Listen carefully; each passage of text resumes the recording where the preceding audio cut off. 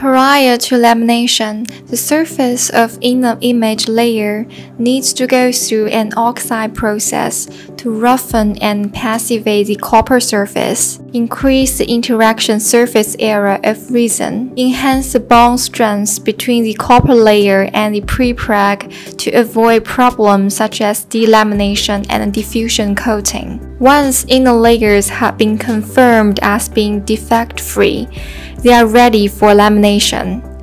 PCB lamination process mainly consists of following steps.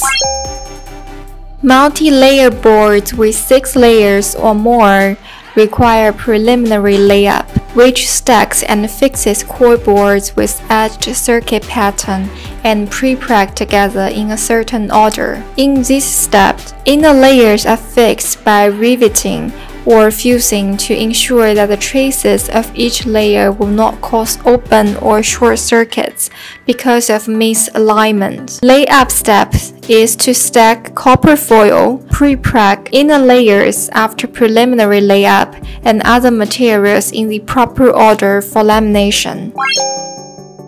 The inner layers, which are clamped by iron plates, are placed on stands and then fed into a vacuum heat press machine for lamination. Under high temperature and pressure, the resin in the prepreg melts and flows to fill the core board and laminates the layers together. Once finished, operators remove the top iron plate of the stacked layers and then take away the bearing aluminum plate. Only 3 or more layers of PCBs need to be laminated, while single and double-sided panels do not require.